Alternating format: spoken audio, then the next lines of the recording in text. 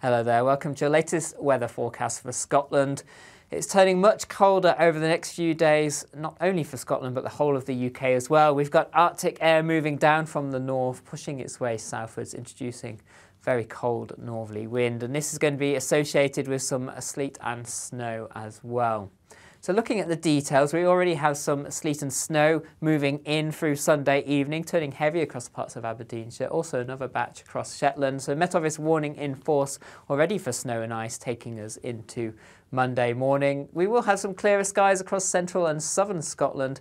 Temperatures here falling below freezing, so a frost developing, but widely temperatures -1 to -3, perhaps even lower in the Glen. So a real cold start to Monday morning. Icy stretches, some tricky driving conditions as showers become heavier and more frequent as we push through the morning. Best of the sunshine holding on across central southern areas, but even here we'll see a few wintry showers into the afternoon, but it's the northern half of Scotland seeing the heaviest, most frequent showers. 2 to 5 centimetres to lower levels, 10 centimetres plus over the higher ground, so there will be some tricky travelling conditions. Met Office warnings remain in force throughout.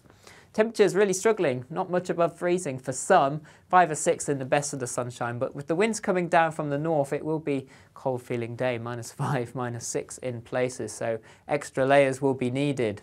Into Monday evening, icy stretches widely developing, even under the clearer skies, widespread frost, temperatures falling well below freezing once more, and frequent snow showers will continue to accumulate, 2 to 5, possibly another 10 centimetres, which takes us into Tuesday itself, and more of the same. Sunny spells across central and southern areas, 1 or 2 wintry showers, frequent the further north we are, and they will continue to be heavy, reducing the visibility out there too, and another cold feeling day. Temperatures struggling to get much above freezing in places, 4 or 5 at the very best. So quite a lot going on in the weather over the next few days, and you can keep up to date on our social media channels. See you again soon.